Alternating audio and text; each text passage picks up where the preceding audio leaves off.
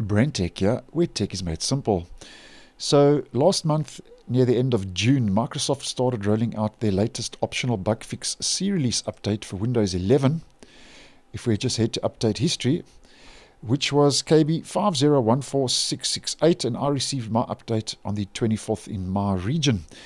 Now, the update, the optional bug fix C-release updates, as mentioned, are optional, as many of you know, so you don't have to install the updates, and they are mainly bug fix updates. And 5014668, over and above being a bug fix update, did introduce and start introducing the new search highlights feature, which is becoming more widely available now after installing the update, and is currently on a staggered controlled rollout.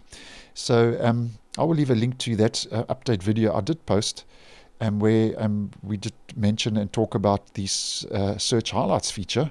But over and above search highlights, 5014668, as mentioned, is a bug fix update. And one of the fixes, if we click on Learn More and go over to the release notes, was this fix that Microsoft had mentioned was one of their key highlights for the update, which addressed an issue that might prevent you from upgrading to Windows 11 original release, which is version 21H2, which is the current stable version.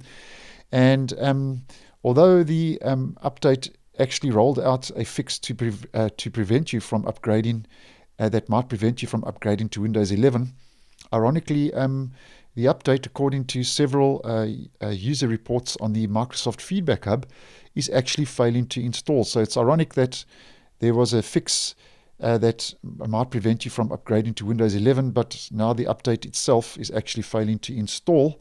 And that's why I always mention with the optional updates that roll out near the end of every month, the C-release updates, only install the updates if you are having any issues with your system, else just leave the update alone and ignore the update, as it is optional. Now, one of the user reports on the feedback hub, one of the users did have a temporary workaround, as at this stage Microsoft hasn't rolled out a fix for the issue. And one user said that they did manage to resolve the issue by doing an in-place upgrade, and then after several restarts and reboots, they were then successful and able to install KB5014668. So if you are having issues and are desperate, then you can try that method by doing an in-place upgrade and then doing a couple of reboots, and that may get the update installed.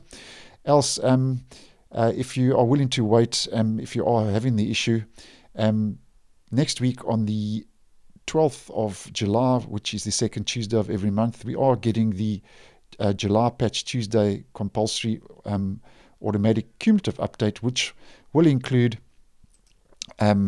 most of the improvements and fixes that did roll out with 5014668. So we hope when that update does roll out next week, Tuesday, that Microsoft would have addressed the issue where the update and those updates were failing to install. So thanks for watching, and I will see you in the next one.